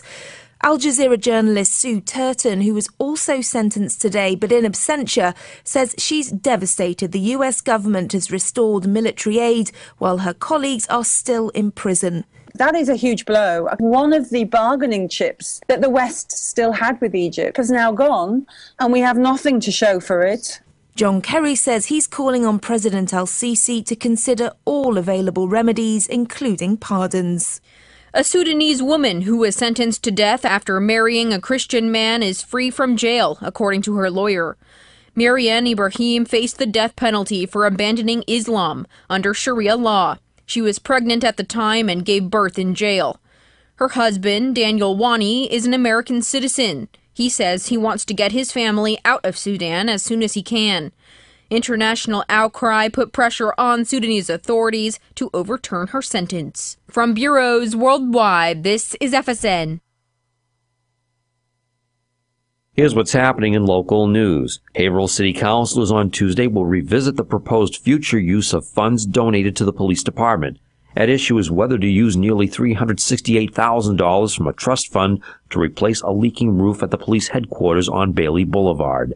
Mayor James J. Fiorentini has proposed using the funds from the D'Alessandro Trust account in order to expedite the new roof work sooner than an expected wait to secure a loan for the project. The Haverhill City Council is expected to decide on the requested roof repair appropriation when it meets Tuesday night at 7 p.m. in the council chambers at Haverhill City Hall. Also, the Haverhill City Council is set to vote Tuesday on a finalized $159.8 million city budget for fiscal year 2015. Highlights of the city's spending plan for the next year beginning July 1st includes $1 million set aside as free cash, putting $400,000 into a city stabilization fund and $200,000 going to a school stabilization fund. More than $15.2 million of the budget would operate the self-sustaining water and wastewater departments, and they are expected to generate more than $769,000 in net receipts to go into the city's general fund. The city budget would also be funded by some $158 million in taxation and other receipts. In sports, WHAV's Nate Webster has this week's NASCAR race recap. Jeff Gordon gave it all he had at the final laps at Sonoma Raceway, but the hard-charging 24 car just couldn't close in on your race winner Carl Edwards. This is Edwards' second win of the year, which locks him into the chase for the Sprint Cup. Gordon says he wishes he had the last 5 or 6 laps back to do over. Gosh, I wish I could have had those last 5 or 6 laps to do over. I think if I just stayed smooth and stuck with it, I might have had a shot at least putting more pressure on Carl to force him to make a mistake or maybe get a run. It was exciting, when they dropped the green that we did have a car like that. Trouble on the track when the 2-car Brad Kozlowski gets spun by Kyle Busch. Casey Mears pits at lap 37 with front end grille damage. Dale Jr. taps the car of A.J. Allmendinger going for the lead in turn 11. Jeff Gordon's pit crew had trouble with this tear-off on the windshield. It would take them till later in the race to correct the problem. Matt Kenseth picks up his DNF at Sonoma when he crashes hard into the tire barrier. His front end is torn up and is done for the day. Tony Stewart comes out first in the last series of pit stops, but loses spots when he was nailed for being too fast entering pit road. Nate Webster, WHAV Sports. Remember, WHAV is the only Haverhill-based news source, and it's always free. In the Edwin V. Johnson newsroom, this is Dana Esmel. WAVE weather. I'm WHAV meteorologist Gary Best with WAVE weather. Clear to partly cloudy for the Merrimack Valley through the night. Low temperature mostly back in the mid to upper 50s. During the day on Tuesday, partly sunny and close to 80 during the afternoon. Some clouds at night, slight chance of a shower, a little bit more humid in the 60s. And I think certainly more humid on Wednesday with occasional sun, maybe a few showers. High temperature Wednesday 80, showers likely Wednesday night ending Thursday.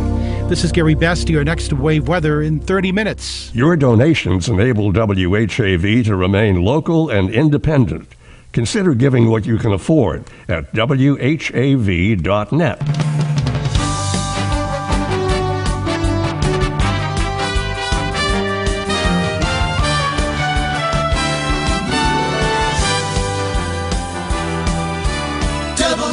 WHAV, Merrimack Valley. Open mic.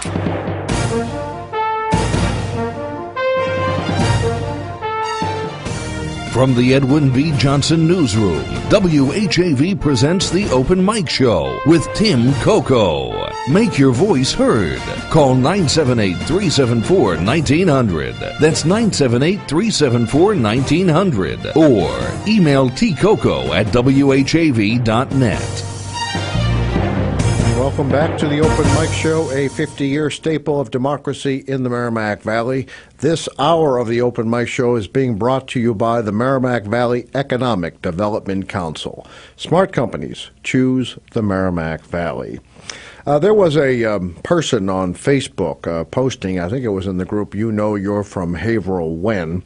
He was posting that one of the things he can't stand about me is that I talk too much. Well, folks, you could help. Call me, 978-374-1900. The sun is going down. I'm talking too much, mostly because I have no one to listen to. So give me a call, 978-374-1900. Here's a shout out to Milt, who thinks I talk too much. Okay, here's your chance. Call. I hear a phone ringing. That's a good sign. If you'd like to wish someone a happy birthday or a happy anniversary, including yourself, now is your chance. We're taking June and July birthdays and anniversaries. Even if they're past, you can still receive a cake. All you have to do is call the Open Mic Show, talk to me, wish someone a happy birthday or happy anniversary, and your name will be put into the drawing, not a raffle as Nate tells me. Your name will be put into the drawing for a free 7-inch cake from our friends at LBD's Italian Bakery, 140 South Main Street in the Bradford section of Haverhill. That's near Central Square. This is a word to the newcomers. It's not Bradford Square, it's Central Square. All right. I know the old-timers here know the difference. And I'm not trying to pick on newcomers, but one of the things I observed, I'm going to now go on to a tangent, when I visited other countries, one of the things I learned, and of course I've heard this spoken of as well, is that you do as the locals do. You don't demand that they speak English. You don't demand that they drive on the right side of the road if you're in the UK. You work with them because it's theirs. A word of advice to some of the newcomers. There are many good old-time local residents, Haverhill, Methuen, Andover, all of these towns, Plastow and Sandown, who know why things have happened the way they have. They also may disagree with those things, but I do find it just a bit frustrating when some of the newcomers come into town and then say, well, you should tear all this down. Well, been there, done that. We tore everything down during urban renewal, and very little went back up. Very little that we're proud of, anyway, that went back up. So if you're a newcomer saying it's all disgusting, tear it all down, remember what you might lose. Many people here have lost streets, have lost homes, have lost their family-friendly businesses because of that type of attitude. I will say, however, I do want to do a thank you to some newcomers. You certainly can help open our eyes to some new ideas. Haverhill values diversity, and so also goes to Methuen and Andover and Sandown and Plastow that carry WHAV. There's a good mix there as well. All right, I've been begging for a phone call. I guess I have one. Oh, I thought they hung up. You are on the air. Thank goodness. You know, it's really kind of sad when you start reading the tie. I mean, Tom Bergeron used it as a joke, not a literal thing. Yeah, well, I had to. And I'm sure you must agree with Milt that I talk too much, but what am I supposed to do? Thank you, David, for saving the day. David Goudswood, open mic show historian and tie critic. Well, I'd like to say I have some pressing issue, but I got nothing. But when you start reading clothing, it's just, all right, maybe I better call and see how he's doing. Well, I'm a little concerned. All right, you saw the new website, and your books are listed under the, whatever section that is, the members shop. Shop, yeah. And we're still working on it. The site. Embarrassingly enough, last time I looked at it, you had just launched it. The Amazon links or whatever they are had not replenished yet, so I actually haven't seen my books on the page. I've seen the blank page where they're going to be. Oh, I think they're working now. Well, like I said, I was there very early. Oh, so you were. See, some people like David Goudswood are very observant and watching what's happening. All right, let me click on a link for David Goudswood here on the new WHAV website at whav.net. I'm kind of plugging it.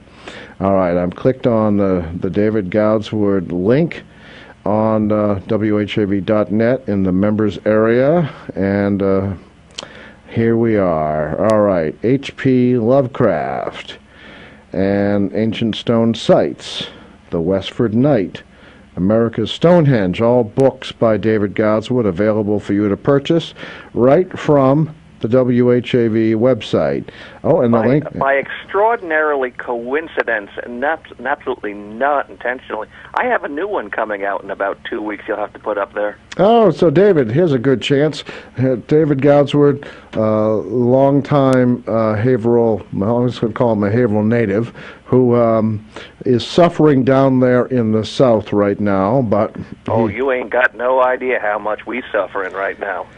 You know, it's funny.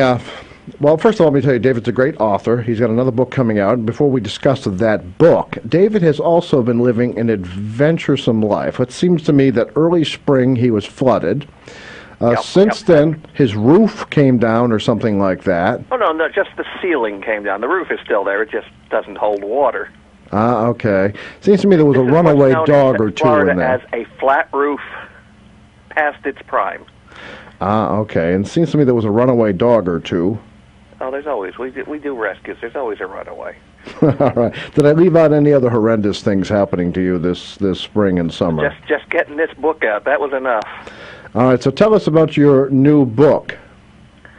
It is called A Horror Guide to Massachusetts. A Horror Guide to Massachusetts. Okay, so... And if you remember, I had a book out a few years back called Shadows Over New England. It's similar to that in style, in that it's alphabetic listings of towns, real and fictional, and what horror movies or horror stories or novels are set in that town. Oh, fictional towns? Fictional towns are mixed in with real towns. Really? That sounds interesting. Well, So can you give us an example? You have listings for Haverhill, you have listings for Bradford, and you have listings for Dustin Heights. Dustin Heights. Yep, that's John Belair's fictional version of Haverhill from his story set in town. Ah, so he did he really intend to feature Haverhill? He has two different groups of stories based on the protagonist, and one of them are entirely set in Dustin Heights, down to the fact where he goes to see his psychiatrist in what is obviously the Coombs building, and there's that statue in the town common with the green lady with the hatchet. Oh, is that book still in print? I think John Belair's books are all still in print. They're perennial favorites with the children's reading group. Oh, maybe I should add them also to the members' shop. Now, I think David will tell you that I'm not hurting his profits, so-called, by offering... What is this profit thing you speak of? Yes, exactly. But thanks to WHAV's affiliate status with Amazon, WHAV makes just a tiny little bit of money on every book you purchase through the WHAV website. They do not take that money out of David's pocket. In fact, they usually don't put anything in to take out. Is that right, David? Let's just say I'm not retiring with Stephen King's income level. But there's hope. There's hope. Not at this rate. Okay. Well, anyway, there's always a roof repair. Seems to me there was some tiles that you had to replace in the bathroom that took longer. That was of course a rehab we would have never done if we known the roof was about to let loose. I see. Hey, David, would you... In Florida terms, we live in an antique. It's been here since the 70s. Oh, really? That's an antique, huh? Oh, yeah. Wow. See, you're not used to things up here in Massachusetts, like John Greenleaf Whittier birthplace, going back to 1688. Well, when we were looking at houses down here, the real estate lady said, well, there's this house we have, but I don't know if you'll like it. How do you feel about an old house? And I said, I was born and raised in a house that was built between the two world wars. My wife was raised in a 3-story Victorian turn of the century, and she kind of looks at me and says, it was built in 1976. That's a year newer than my house. Yeah, but I bet you got a roof. Yeah, and it's tilted. Hey, Dave, would you mind holding on a second? We're going to go to Community Spotlight. Sure. And then continue the conversation. David Goudswood has a new book coming up. What's again the book is called? A Horror Guide to Massachusetts from Postmortem Press. Now, I think since the book is already in publication, that it will not include a story about tonight's show as a horror. Oh, there are different layers of horror when you say horror story. All right. David, please stay with us. We're going to go to Community Spotlight. We'll be right back. David Goudswood on the line, local author. Be right back. Open mic! Tim Coco and the Open Mic will be right back. Get in on the action. Call 978-374-1900 or email tcoco@whav.net. If you are enjoying this program, please consider making a donation right now. Your donations to not-for-profit WHAV help keep these vital community services on the air. Donate online at www.whav.net. Phil Christie here. Did you know you can hear comedy and drama every night? Listen to these remastered classics at 10 p.m. and 1 a.m. Only local radio can bring you this combination of music, news, and features. But only WHAV does. Catch the wave! Hi, I'm meteorologist Gary Best. Do you need to know if it's going to be hot or cold, wet or dry? Well, find out every half hour, 7 days a week with WAVE Weather. I'll keep you in touch with up-to-the-minute reports covering the greater Merrimack Valley and beyond. It's WHAV for accurate weather when you want it. Community Spotlight is brought to you by Haverhill Bank. Haverhill Bank is a generous supporter of the area's civic and cultural programs. That's all it takes, it's just one bank. Haverhill Bank. Community Spotlight. This is Anna Chipolis, a volunteer with Animal Rescue, Merrimack Valley. You can help provide food, medical care, and sterilization clinics for feral, stray, and foster cats. ARMV donation boxes are at Market Basket stores at River's Edge and Westgate Plazas in Haverhill, Market Basket and Shaw's in Plastown, New Hampshire, Market Baskets in North Andover and Lawrence, and Stop and Shop in Methuen. Donations may also be dropped off at weekly adoption events at Petco in Plastown, New Hampshire.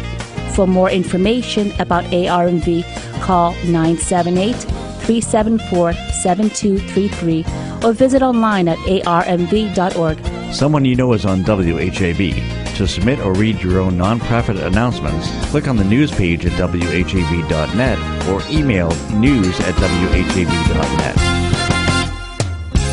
WHAV Open Mic.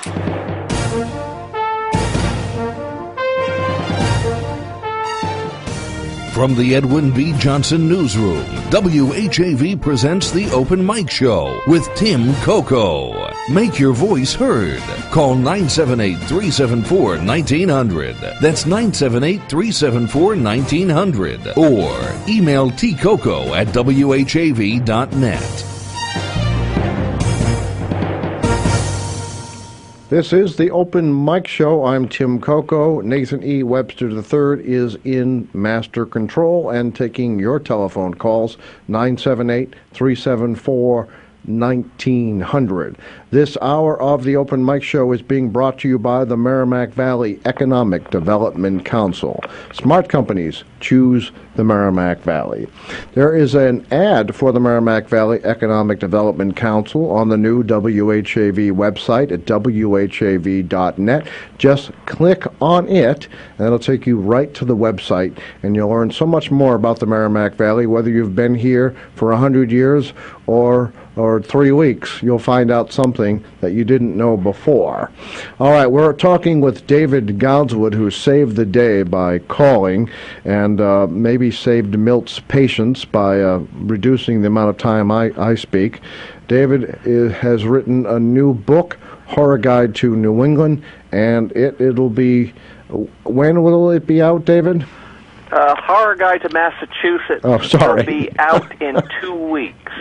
That's, as soon as it's on the website, I'll not up on Amazon yet. Otherwise, I'd already be nagging you. Oh, wait a minute. David and Scott Goudswood, forward by Greg. I can't. He already has this on screen. Yes, he's that good. Wow. Despite being an ex-con, he's that good. Ah, an ex-con, yeah. For Relay for Life, Jail Day, or whatever it was called. Yeah, let's go with that story. Did you email that to him? No. How did you? I was gonna mention. I said I wasn't gonna send it to him because I didn't think it reproduced well on computer screens because of the woodcut. But that ain't bad. Not bad. Well, Nate says he learned it while he was in the Slammer. Learned how to do this. So. You know what I missed? People who call it the Who Scout. That was such an elegant word. Yeah, actually, I have to say I don't know if I've just forgotten, but I'm not really familiar with that term. But Nate knew about it, so I was amazed by that. Well, when you've been in the hokey, you know. Yeah, actually, how many words are there? The pokey, the hooskow, the slammer. The big house. The big house. Hey, that's pretty good. If you're from our area, you just go to Walpole. Oh, yeah, that's true. Up here. MCI, that's right. Which is in the book, by the way. MCI Walpole? I just call it Walpole because I'm a local. All right, yeah. So tell us, give us a little hint as to what kind of story, what kind of horror happened there. Actually, it was a short story set among the prisoners. And this is one of those oddball stories that it's like, there's no way I can explain this, even with the fact that you've got 4.5 minutes left to kill on the air. Yes. But Haverhill is well represented in there. Of course, Joe Hill's book, Nosferatu, is set in Haverhill. Yeah, that's the one you told. Nate, did you ever get that email David Goswood wrote to you? Oh, he gets all sorts of hate mail from me all week long. He doesn't read any one of them over another. Nate, do you remember this? David Goswood sent you a note. Well, somehow I know about it. I think he copied me. Or maybe it was on the website. I don't know where it was. But anyway, that's the book you know by another name. David, what is that name? He calls it by the spelling out, which is it's a license plate on a car in the book. So he calls it NOS 482, Nosferatu. Okay, see, Nate, you learn something new every day. Yeah, so... That was actually a very difficult thing to figure out for the book, because the whole idea of this book is it's geographically oriented. And Joe Hill actually never visited Haverhill. He just puts a covered bridge across the Merrimack River. And, of course, the first assumption is that, well, it must be Rocks Village, because that's the old bridge. No, it doesn't match. And I finally, literally, took every reference to the bridge and set them up and went to a Google map, and it turns out the only place that matches that particular reference to the hero walking along the riverbank under 495 to the bridge is Ward Hill. Really? Okay. So it's the corner of Ward Hill where it crosses over into the, I guess that would be North Andover at that point or something. Yeah, listeners, David has taught me that when you're doing research for an article, and this has turned out to be true for the Haverhill Heritage Series, is that one odd fact leads to an entirely new story of its own. Well, I'm working on a wavelength piece right now for the Heritage Series on Haverhill in the Salem witch trial hysteria. Ah, yes, that was last year, wasn't it? You're thinking of the election. I'm going back a little further. Okay. Casares and Burton. All right, John Tierney, you're okay. All right. Well, for instance, what I found researching it is that Salem only accounted for 39 of the 152 people formerly accused of witchcraft in 1692. 25%. Wow. That's it. Only 25%. 45% of the people formerly accused of witchcraft were from Andover. I knew there was something about Andover. Okay. One of our affiliate stations, so they're very nice people. Well, as of now, maybe no, but one of the residents had a wife who was ill. She had strange pain. She felt pressure on her back. So this guy, being a genius, says, well, maybe she's bewitched. And he sends for two of the girls from Salem who had been accusing people of witchcraft to come out and inspect his wife and say, is she bewitched? Well, golly gee, they say yes. Oh, boy. Well, we're looking forward to that. And, David, you've helped take me to the end of the program. It wouldn't be the first time I've killed the broadcast. No, yeah, it was very helpful. And next week, we're going to be giving away those birthday cakes. Seems to me your parents are in the list, aren't they? I believe my father is. All right, so next week is the drawing. So, folks, early in the program next week, call in birthdays or anniversaries for June and July.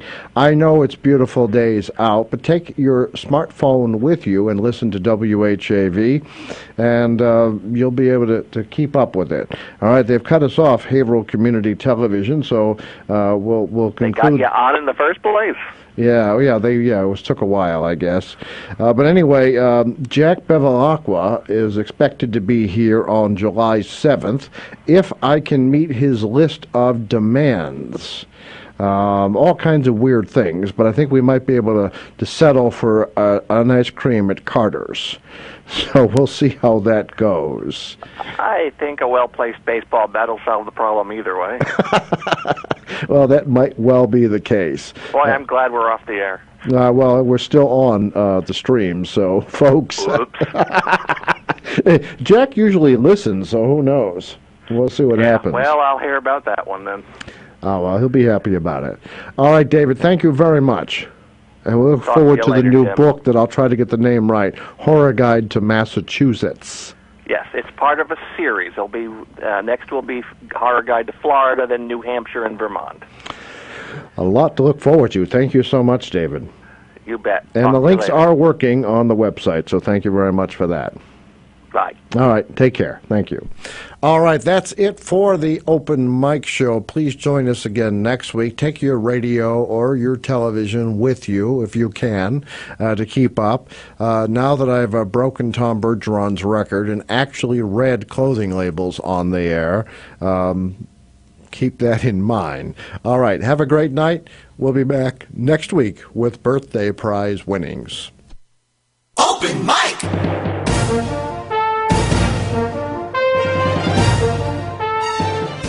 Join Tim Coco live on the Open Mic again next Monday night at 6:30. The opinions expressed on the Open Mic Show are not necessarily those of WHAV, its underwriters, or affiliated stations. The Open Mic Show came to you from the Edwin V. Johnson Newsroom.